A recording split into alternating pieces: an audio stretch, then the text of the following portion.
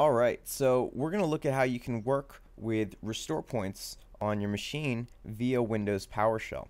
So to start off, we have this command here called Disable-ComputerRestorePoint, and by supplying it a drive letter, you can disable system restore on that drive. So let me show you. And you'll see here, system restore is turned off. So let's enable it by using Enable-ComputerRestore, supply it the drive letter.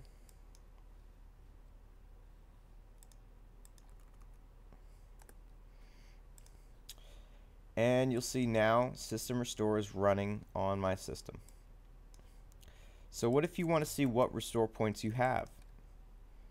Well, we have Get-ComputerRestorePoint, and it gives us this little list of when it was created, the description, and the sequence number.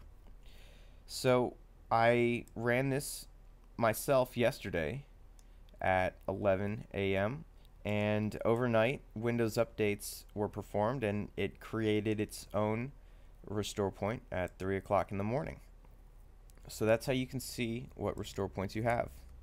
What if you want to create a restore point? Well, we have this commandlet here called checkpoint computer, and by supplying it a description, and here I have MrPowerScripts test and a restore point type.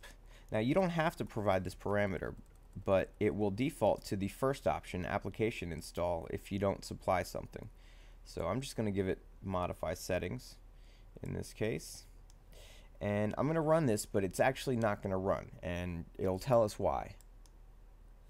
A new system restore point cannot be created because one is already created within the past 24 hours.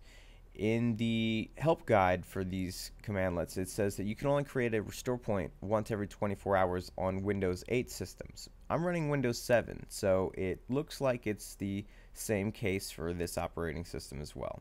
So once every 24 hours you can create your own restore point.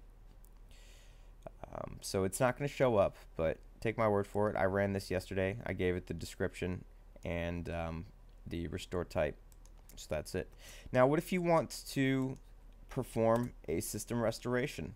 Well, you use restore computer and you give it this parameter restore point, and you provide it one of the sequence numbers that you can see inside of Get-ComputerRestorePoint. So if I put in 275, what will happen is it'll close all the programs on my machine and it will restart into a restore mode. And so I'm not going to run that because it'll kind of mess up my little presentation here. But that's it. So those are the commandlets to work with restore points on your Windows machine. Thanks for watching.